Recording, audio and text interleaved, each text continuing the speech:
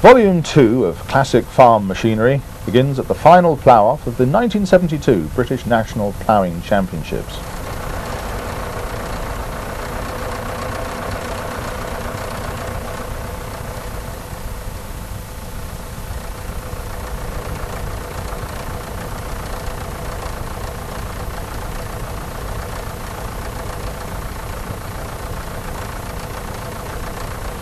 Although right-handed ploughs were, and still are, used at ploughing matches, most farmers had changed to reversible ploughing by the late 1960s. Some reckoned they were one-way ploughs, others described them as two-way ploughs, but no matter what they were called, ploughing started at one side of the field and finished at the opposite hedge.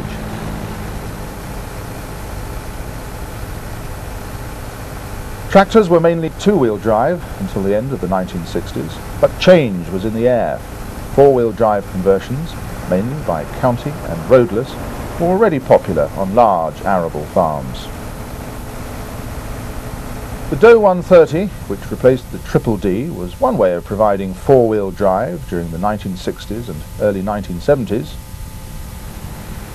The Paramount conversion kit, which linked two tractors, retained the front wheels on the leading tractor. It was described by some as a four-man's Triple D, and it wasn't difficult to separate the tractors when the heavy work was done.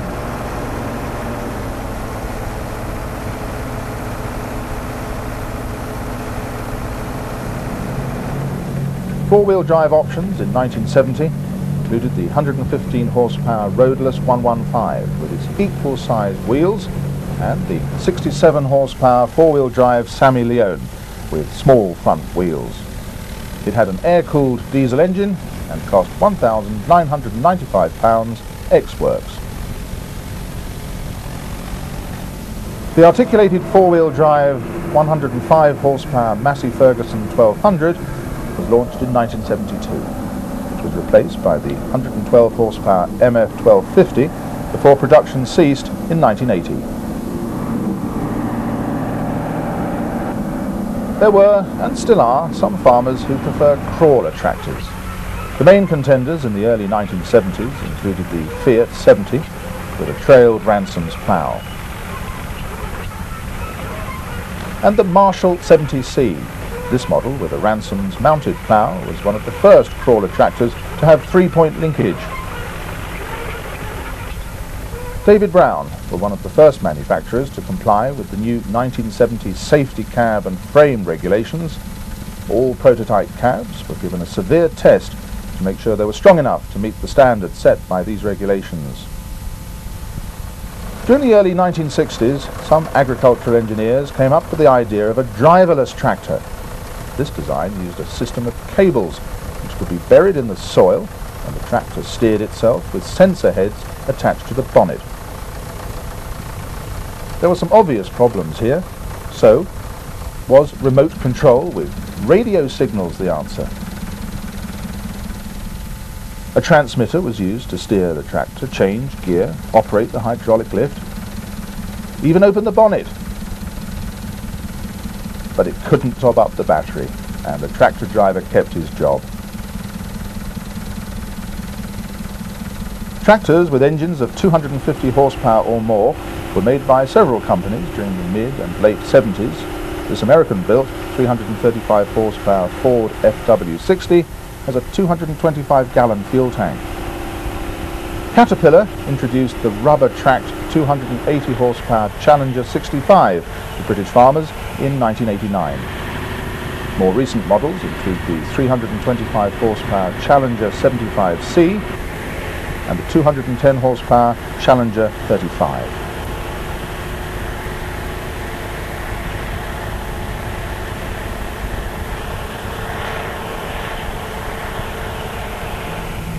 Back in the late 1960s, tractor power had overtaken plough design.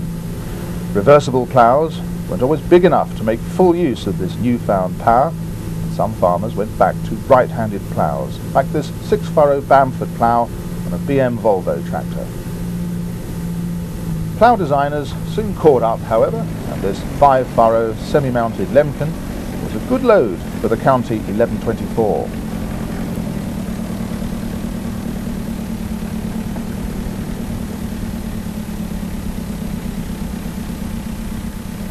With hydraulic linkages available for most crawlers by the early 1970s, they could be used with reversible ploughs, including this 4-furrow Ransomes and this 4-furrow Bonnell reversible with hydraulic turnover. An earlier model had a system of pulleys and wire ropes linked to the crawler drawbar, which reversed the plough when turning on the headland. A new name in plough manufacture had appeared in the late 60s. Warwickshire farmer Roger Dowdeswell couldn't find a suitable plough for his crawler, so he made one using Ransome's bodies. The mounted DP1, Dowdeswell Plough 1, soon had a stable mate in the shape of the semi-mounted DP2.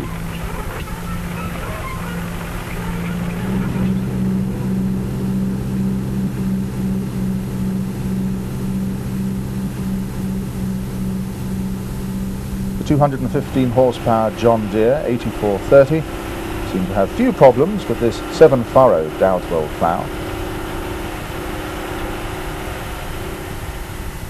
Lemken and Ransome's reversible ploughs, including the TS84 on the John Deere 2120 and the 2-furrow Lemken on the Leyland 262, were popular ploughs for 60 to 80 horsepower tractors during the early and mid-1970s, when the 62 horsepower Leyland 262 cost £5,122. Dowdeswell ploughs were well established by the late 1970s. This Fiat 120 crawler is pulling a 5-furrow Dowdeswell DP2. Prices were on an upward spiral by 1977. The Fiat 120 crawler was close to £18,000.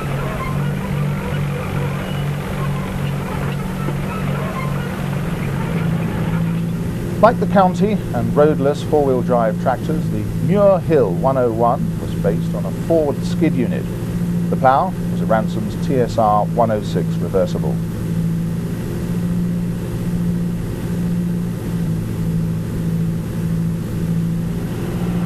By the late 1970s, right-handed ploughs were still used in some areas, but most farmers were finally converted to reversible ploughing.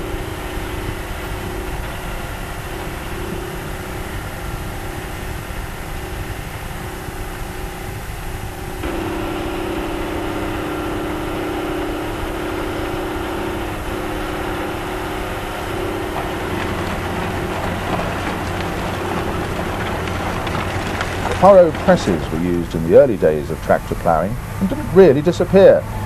By the early 1980s, it was becoming a common practice to hitch a furrow press to a reversible plough. In 1982, a front-mounted plough was considered a good way to counterbalance heavy rear-mounted ploughs. However, push-pull ploughs soon fell from favour. Matching the work of front and rear bodies wasn't easy, and they were a problem on narrow roads.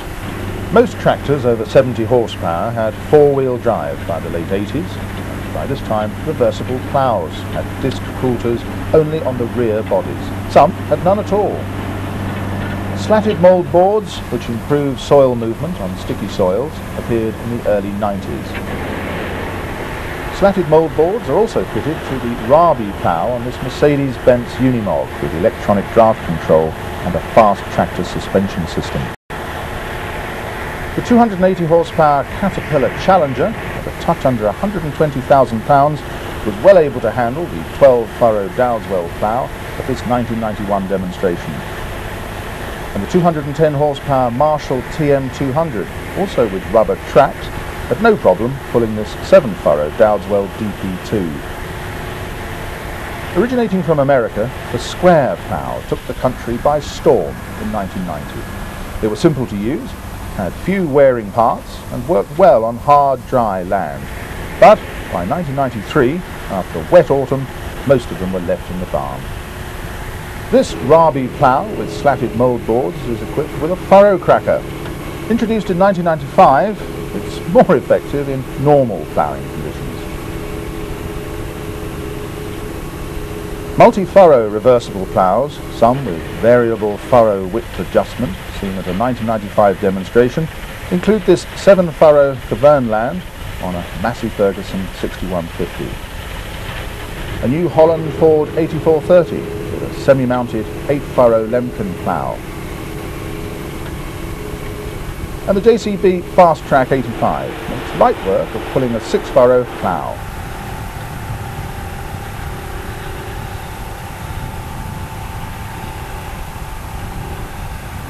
In another field, a 260 horsepower John Deere 8400 made rapid progress with its 10-furrow Gregoire-Besson articulated plough and an 11-furrow Dowdeswell reversible causes no problems for the 325 horsepower Caterpillar Challenger 75C.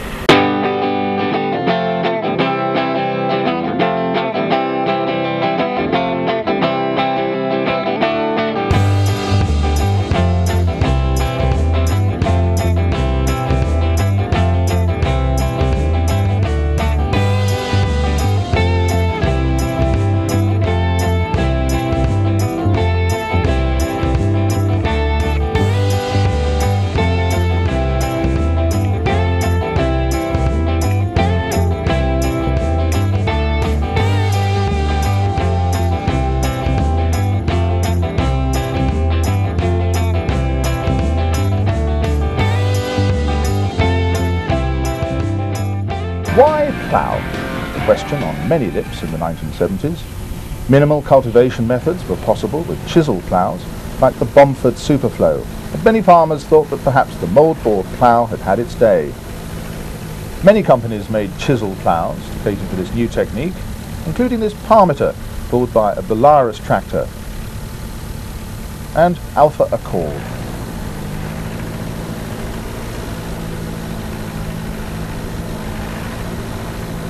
Ransom's also joined the minimal cultivation scene with this heavy cultivator, which, in spite of its looks, the company insisted was not a chisel plough.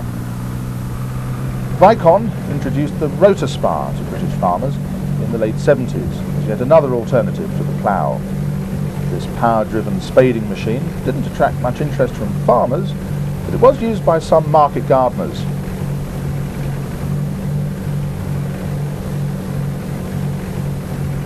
Soil compaction and drainage problems caused by heavy tractors also brought subsoilers into fashion during the 1970s.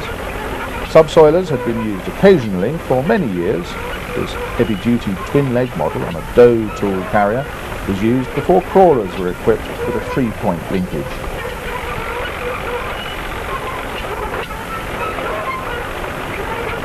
The new breed of subsoilers included the Lely Brennig, with an oscillating blade in front of the leg.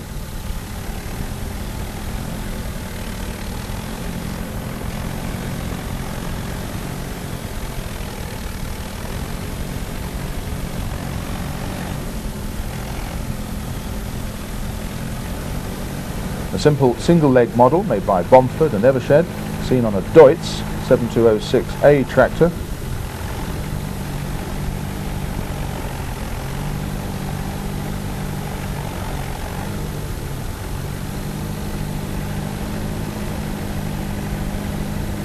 and the Howard Paratine with angled legs.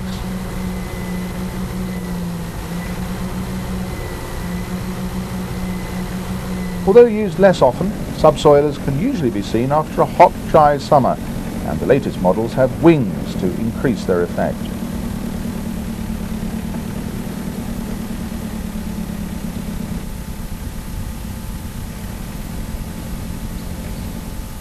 Hedges still needed to be trimmed, sometimes by hand, and this was an easier task if the hook was sharp. Although less popular than in earlier years, it was still possible to buy a new circular saw hedge cutter in the early 1970s. This Fisher-Humphreys machine could be used with a saw blade or a flail head. Most hedge cutters sold after the mid-1970s were flail machines. They became more versatile as time passed, with increased reach and hydraulic motor drive. This McConnell hedger has its own oil tank and power takeoff driven pump. Cutter bar models, reminiscent of the earlier McConnell power arm, are still being made for compact and other small tractors.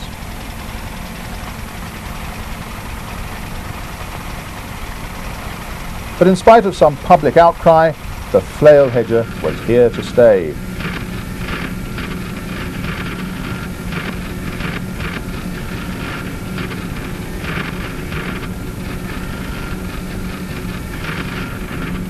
Bomford and Evershed have made hedge cutters for many years. The first was attached to a Fordson Standard. The farm trim flail hedger was in Bomford's mid-1980s range. Also the super trim, used mainly by agricultural contractors, seen here on a Leyland 702.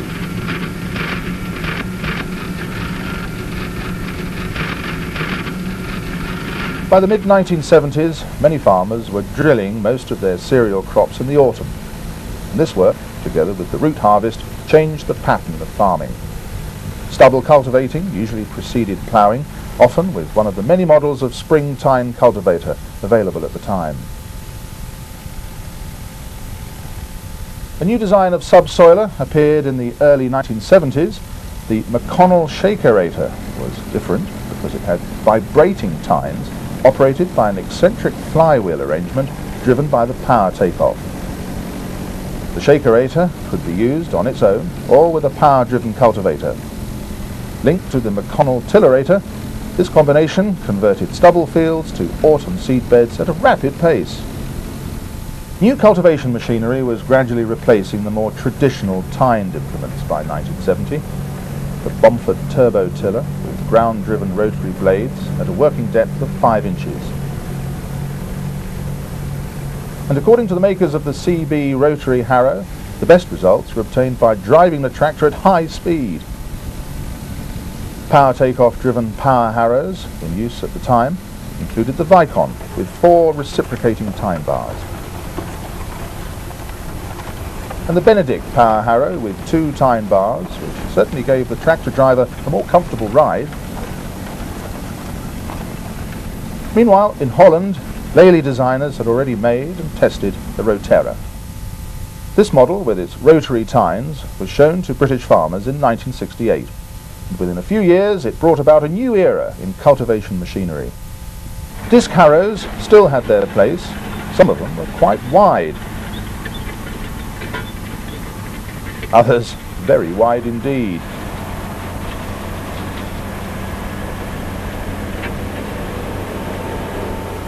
Spring-tine cultivators, narrow and wide versions, also survived the test of time.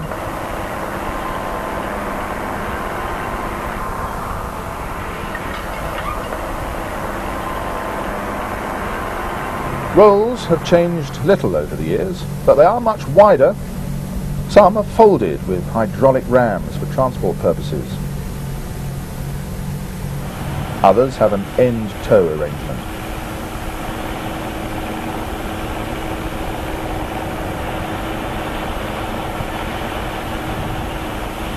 By the mid-1980s, power harrows were in widespread use. The Lely Rotera had sprouted either a packer roll or a crumbler roll at the rear, and some were so wide that it became necessary to fold them for transport. Power harrows remain dominant in the arable farming scene. This 1995 Lely Rotera is working in combination with a front press on a Lamborghini.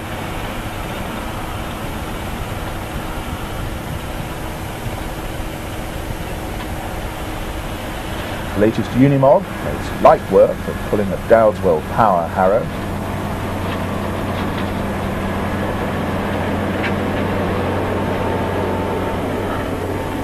This Kavernland harrow is well within the capability of the Massey Ferguson 6150.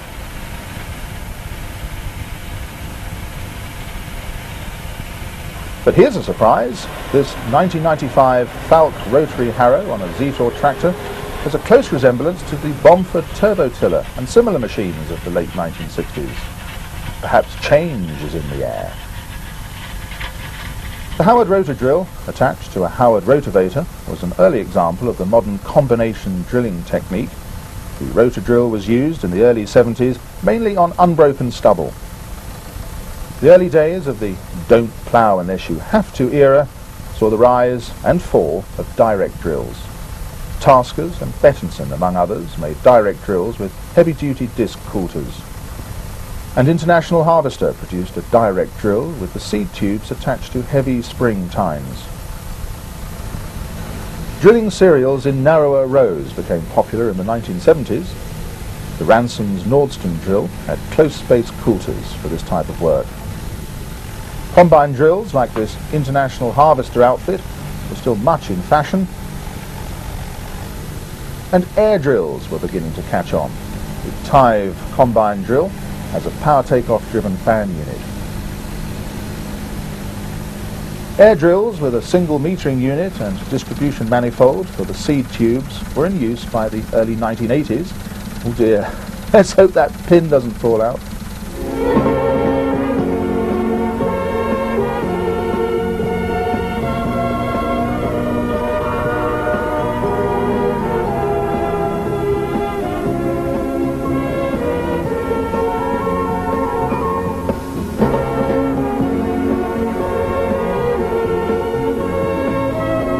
This Tume combine drill could be supplied with disc or Suffolk coulters. Also, from the mid-1980s, the Vicon Super Seeder has close-spaced rows and air feed to the Suffolk coulters. The drill story comes up to date with the Lely Rotera and Combi drill outfit with a land wheel metering unit supplying seed to the air feed system. And for the really high outputs, the front hopper carries additional seed, which is transferred to the rear hopper, giving long periods of non-stop drilling. And the Amazone power harrow and drill is another example of the wide variety of cultivator drill combinations in current use.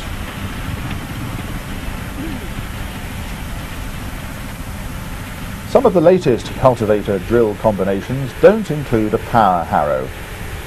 Cultivator tines prepare the seedbed on the Vaderstad drill. Air from a power-driven fan carries the seed to the coulters, and zero-pressure tyres consolidate the soil.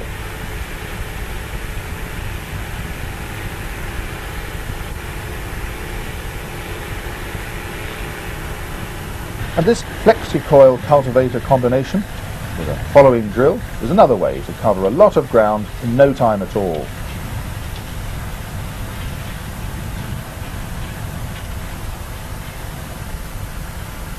And in case you've forgotten, this was one of the more popular drills in the 1950s.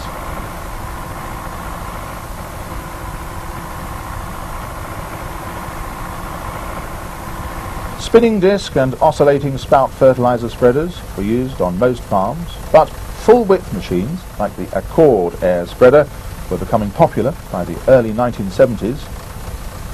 10 years later, full-width spreaders gave a more accurate spreading pattern than many spinning disc broadcasters. This Amazone spreader is typical of several makes in use by the late 70s. Trailed models with large capacity hoppers were added to the range of mounted Vicon Vari spreaders, and these machines remained in production throughout the 1980s. Spinner broadcaster design had been improved by the mid-80s.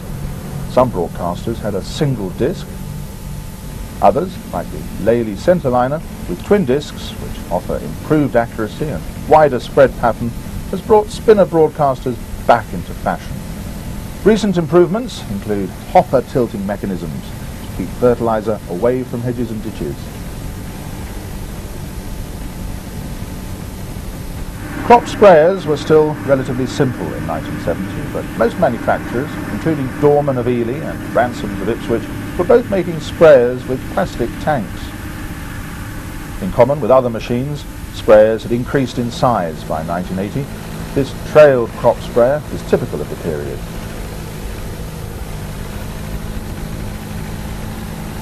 Much improved design meant that sprayers were no longer little more than a tank, pump and bouncing spray bar. When Vicon entered the sprayer market in the mid-80s, concern for the environment resulted in lower application rates and reduced drift, made possible by CDA, or Controlled Droplet Application Spraying.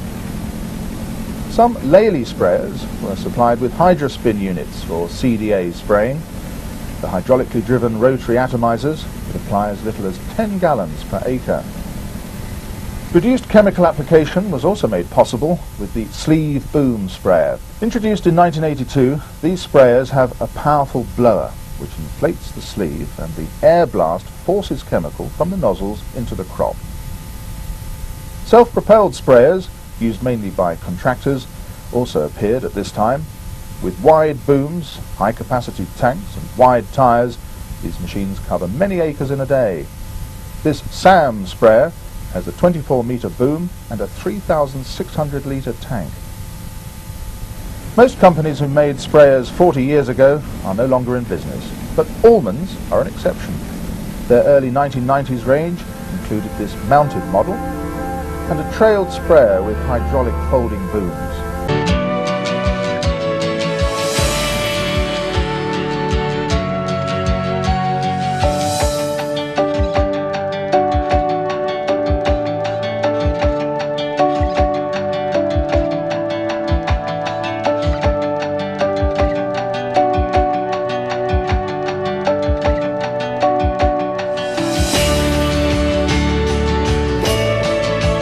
This mounted sprayer has the AirTech system with twin fluid nozzles. Chemical from the nozzle is further atomized and carried by compressed air into the crop.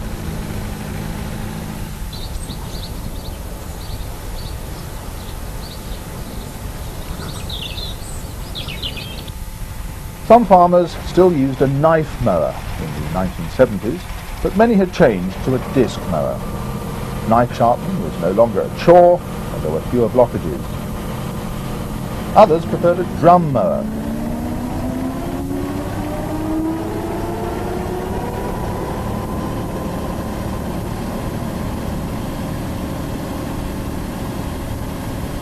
And some used a mower conditioner to cut the hay.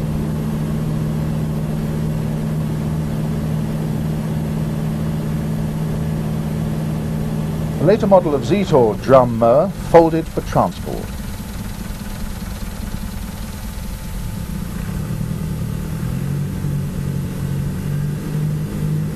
Claas were also making drum mowers and mower conditioners in the 1980s. Some were rear mounted, others were front mounted, and in Germany farmers often collect grass to feed their cattle with a mower or forage harvester and a self-unloading forage wagon. The Vicon swather cut the crop with disc mower, conditioned it to hasten drying and left it in a high swath. The drawbar design allowed cutting to continue while turning a corner. Originally designed by Lely, the Vicon Acrobat was simple, cheap, easy to use, and thousands were made during a 30-year production run.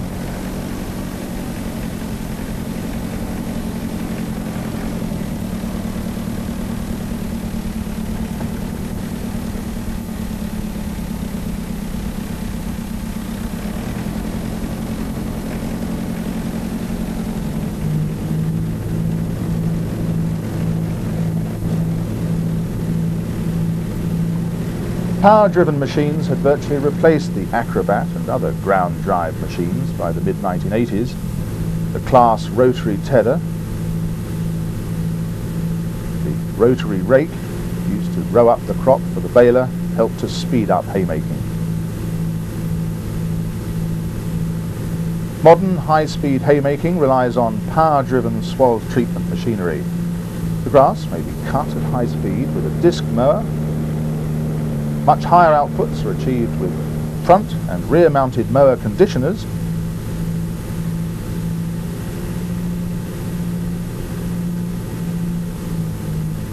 And the Lely Lotus makes equally rapid progress when tedding or swath turning. Some farmers direct harvested grass for silage in the 1970s. Others used a mower, then collected the wilted swath with a forage harvester. The Claas Jaguar was another example of the trailed, precision chopped forage harvesters used at the time. By 1980, Claas were making a wider range of forage harvesters.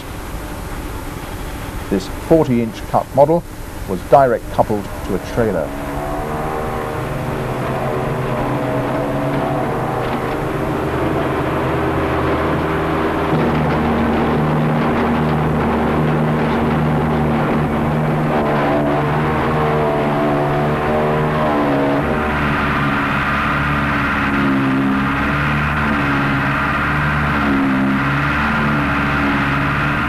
The cutting cylinder is the heart of all precision chop forage harvesters and needs sharpening at least twice a day.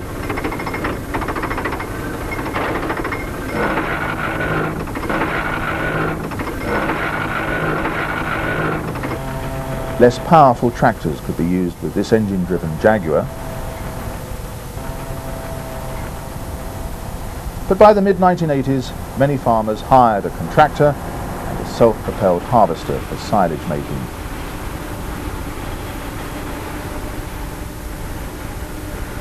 When full, the trailer was hauled to the clamp, where the discharge load was levelled and consolidated.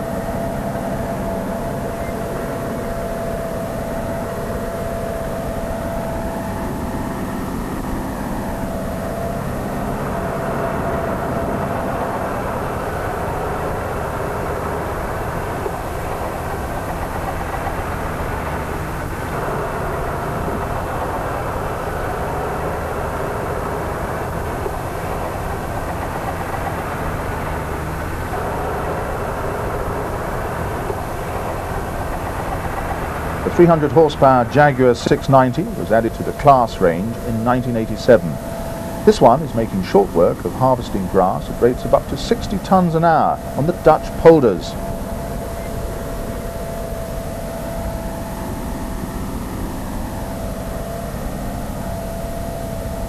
After a load is tipped at the clamp, the loader makes equally quick work of spreading and consolidating the grass.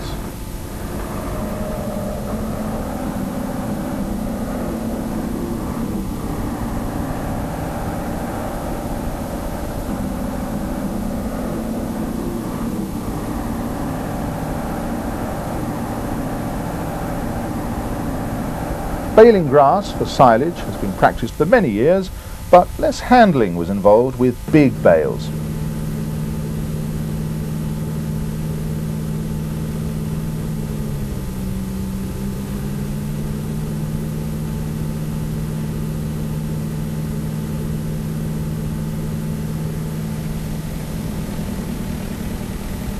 They were carried to the farmyard and sealed in a plastic bag.